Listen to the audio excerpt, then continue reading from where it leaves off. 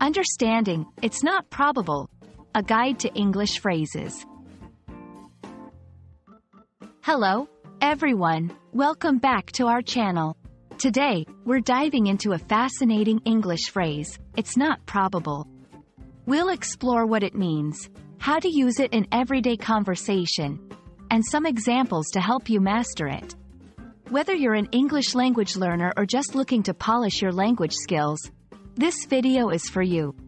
So, let's get started and unlock the secrets of this intriguing phrase. When we say, it's not probable, we're talking about the likelihood of something happening. In simple terms, it means that something is unlikely to occur. It's important to understand that this phrase doesn't mean something is impossible. Rather, it suggests that the chances are low. In the world of English expressions, grasping the nuances of probability can add depth to your conversations. You can use this phrase in various situations to express doubt or skepticism about future events or outcomes.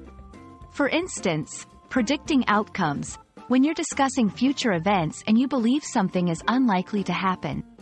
Expressing doubt, to politely express skepticism about someone's plan or the feasibility of an idea.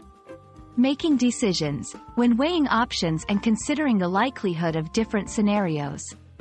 Understanding the context in which to use, it's not probable, will help you communicate more effectively and naturally in English. To give you a better grasp, let's look at some examples of how to use, it's not probable, in sentences. Considering weather forecasts, looking at the sky, it's not probable that it will rain today. Discussing future plans, given his busy schedule, it's not probable that he will join us for dinner. Evaluating chances of success, with the current market trends, it's not probable that this new product will succeed.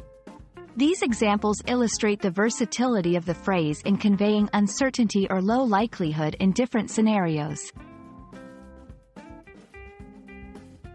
Expanding your vocabulary is always a good idea. Here are some alternatives to express similar sentiments.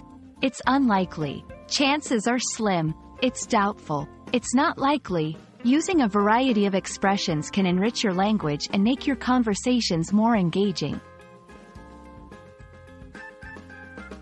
And that wraps up our exploration of the phrase, it's not probable. We hope this video has shed some light on how to use this expression effectively in your daily English conversations. Remember, language learning is a journey, and every phrase you master takes you one step closer to fluency. Thanks for watching, and we look forward to seeing you in our next video. Happy learning!